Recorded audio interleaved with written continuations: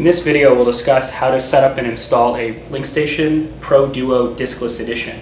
This Buffalo NAS device does not come with hard drives installed like most of the LinkStation devices, so the user will need to supply their own 3.5-inch SATA drive, install it, and install the system onto the device. The process is relatively easy, but this video is designed to show you how to do it in a step-by-step process. So first, you should unpack the box. With the LinkStation Duo out, we can very easily access the drive bays by gently pulling the front cover off. We'll place that aside for the moment. Inside, you'll see that there's two hard drive bays. These hard drive bays will take any 3.5-inch SATA hard drive. In this case, I have a Samsung 3.5-inch SATA hard drive that I will install into this product.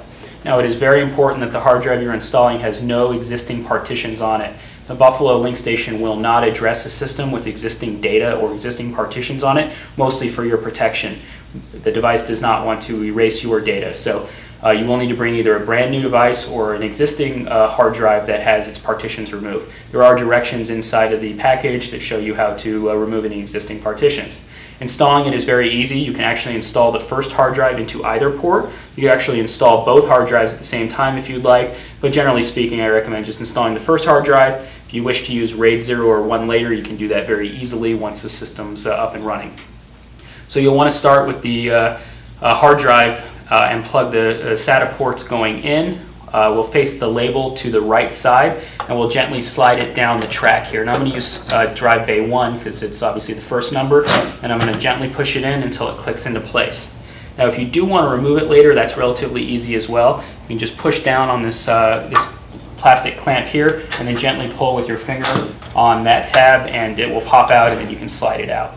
Since we are going to set it up, I'm going to plug it back in until it clicks in place. And at this point, I can put the front cover back on, which is done again without tools, and you just gently flip it on. Now I've already plugged the power port into a AC adapter, so once you've done that, you can simply plug it into the back, and I'll turn this around for you. Plug it right into the AC power port, and then you'll notice the on switch. There's 3 positions: off, on, and auto. In that order. I generally recommend, if you want it on all the time, and NAS devices usually should be on all the time, flip it to the middle position, which is on. And I'll very gently turn it around for you again, and you'll see that the power light is blinking. That's indicating that the device is turning on. Now this particular product will continue to blink the power button, then the function light will go solid red, and then the power button will go solid blue. When that conditions happen, we're ready to actually transfer the system onto the LinkStation, onto the hard drive that we just installed into the LinkStation device. Fortunately, the system is actually already on the device when it ships from the factory, so we're able to install it without using any software or any firmware push utilities. So once both of those lights are solid, we'll come back and continue with the next process. It takes about 1.5 minutes to 2 minutes for this device to fully boot up where both lights are solid. Now both lights are solid, so that allows us to complete with our next step. To do that, I'm going to go ahead and turn the device around very gently again, and what you'll notice on the top of this device is a function button. That's going to tell the system, only when both of those lights are solid, to transfer the necessary files from its internal memory onto that hard drive and build the right types of partitions. So what I'm going to do is gently just press that, and you don't need to hold it down, just press it very lightly. And as I turn this back around, you'll notice that the function light is blinking red. This condition will go on for about 10 minutes while it's installing your entire operating system and necessary files, swap partition, etc. onto the hard drives. So just sit tight until the device will go through a complete reboot, which we'll show you, and then you'll see the power button start flashing again in blue, and once the power button goes solid blue and you do not have any red indicators going, that basically completes the transfer of the system to the drives. So we'll come back and check in on this in a couple minutes. The system is still working and installing the partitions. You may see the other activity lights flashing various different colors, but do wait through a few more minutes until the reboot has completed. Now the LinkStation is booted up and it's basically ready to use. So the next step we should do is actually to plug it into a network port on your network. Most of the time it means you'll use the included cable and just wire this directly into the back of your router. But if there's a Ethernet jack in the wall, or if you have a corporate network with a switch, you can go ahead and just plug it into any Ethernet port. I do have an Ethernet cable ready here going into my switch. So I'll gently turn this around again, and obviously, just like any other networking device, we'll go ahead and plug this in. This is a gigabit Ethernet device, so if you have a gigabit port, we recommend you use that, but by all means it'll work on a 10100 port or even a 10 megabit per second port. Now the device will be connected to your network, and we can complete the process, which we'll show you next, using a Windows or Mac PC. Now to complete the setup process of a LinkStation Pro Diskless, we'll insert the CD-ROM into a PC or Mac. Now I'll give the directions as if I'm on a PC, but more or less this program operates the same way. In most configurations, this setup window will automatically appear upon inserting it in the CD drive. If not, you can go to My Computer, double-click on the CD icon, and run the exe in the root directory. Also, if you do not have a CD on your device, you can go to our website at buffalotech.com, click on the Support and Downloads link, and type in LS-WV, which is the beginning of your part number, and then download the NAS Navigator 2 software. You can go ahead and press Begin Installation on this. If you've downloaded from our website, the directions will resume a little bit later.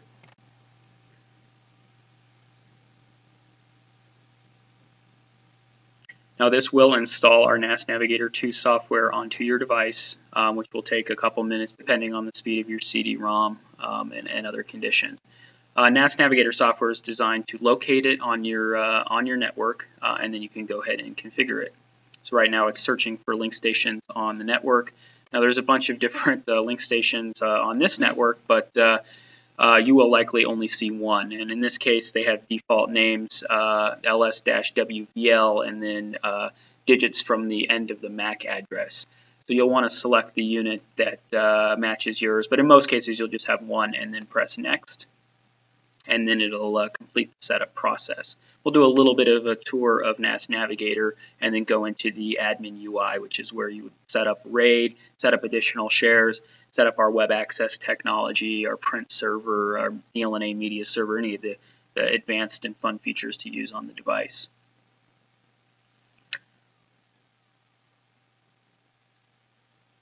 Now, the next process will allow you to map a network drive. And mapping a network drive will basically set up the default share to always appear in My Computer as a drive letter. So you will want to select the same product again. If you only have one product, that step won't show up. And what you'll see now is an icon on your desktop, and a setup is complete. You can go ahead and close this out now, and you can remove the CD from your device now. You will have a handful of different files on your desktop, and these are just shortcut links. You will have something in your Start menu as well. If you double-click on your computer, you will see that it's set up an L drive for your LinkStation. And I only installed a 250 gig Samsung drive in there, so I have an L drive. I can just double-click on that and use it. I can use File Save As in Windows or in Microsoft Word or something like that. I can create new folders, etc. So you can always access that from your L drive. Additionally, you have the icon on your desktop. You can move that somewhere or delete it, and that'll do the same thing. This will take you actually not to the map network drive. It'll take you to the root share, which in this case just has the default share, which is what we map. When you launch more shares, you'll see them all there. There's the network printer. The info folder will have the updated NAS Navigator software, so you can install it on different machines on your network instead of using the CD. The NAS Navigator software itself will find all LinkStation devices on the network, as well as TerraStation devices, and you can click on the one that's applicable. I have a lot of different products on this network, so please disregard that, but you will have your one come up, and from here you can open the shares, map a more remote default share, disconnect the map, create a new shortcut. You can also change the IP address, but the girth of the settings are in this web settings area, so you'll want to click that, and it's going to go and open a browser for you to log in to your device. You can see the IP address of the device here. And generally speaking, you'll do all of your configuration in this web UI. The default login will be admin, all lowercase, and the password will be password, all lowercase. Upon logging in, we'll give a quick tour of this, but there is much more detailed instructions online as well as other YouTube videos. But this device here is running the latest firmware, which is 1.60. If you are running a earlier version, you may be informed by the device that a firmware update is available. There may also be a solid yellow info light present on the front of your device. That just means a new firmware is available. You can update from within the UI or download the updates from our website and run them from a Mac or a PC. Here's where your shares are set up. So if you create additional shares, they will appear as additional shares here. You can create access restrictions, so only certain users can use them. If you go to the System tab, this is where most of the default settings are. You can rename your device here. Instead of having a generic name like this, you can personalize it with your name or just call it LinkStation or something that's easier. I will show the Storage tab because this is where if you install a second disk, you can use it in RAID. There is another YouTube video on how to use it or how to configure this device in RAID. So you can click on that YouTube link and learn how to add a second drive and configure RAID. But more or less, that's the entire tour of the product. We've got it set up and running with a brand new disk inside. If we were to enable web access, that would be done from this tab. Media servers here, print servers here, BitTorrent downloader, time machine backup for Apple, all very, very straightforward. Well, that concludes this video on setting up the LinkStation Pro Duo diskless device. Thank you for watching, and please check out our other YouTube videos.